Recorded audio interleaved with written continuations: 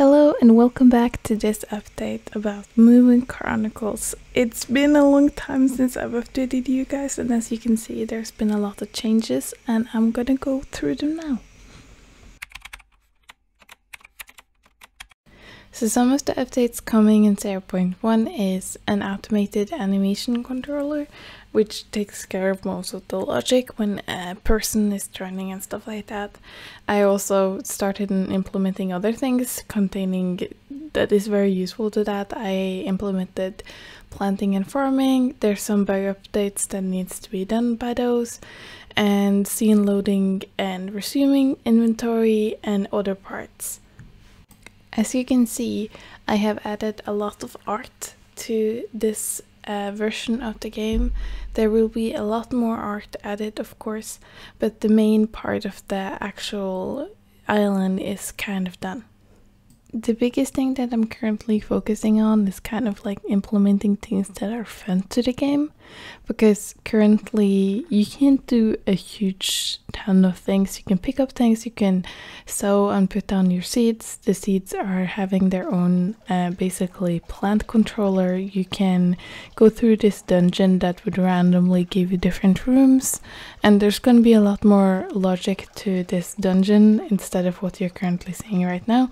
And of course you see that some of the scenes are broken.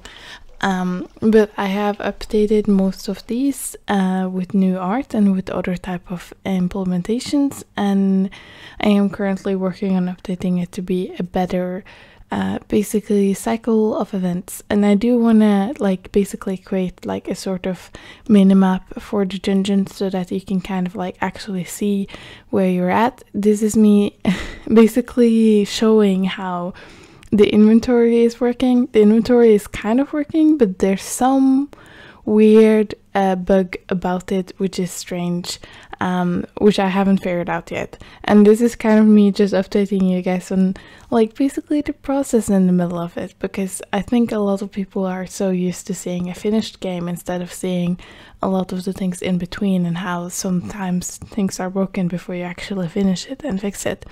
For example, here I'm working on an animal controller. So you see the rabbit is currently sleeping and he will like keep on going and walking through the scene. He has other logic such as not to collide with things and basically eating, but that is kind of the biggest complexity when it comes to that.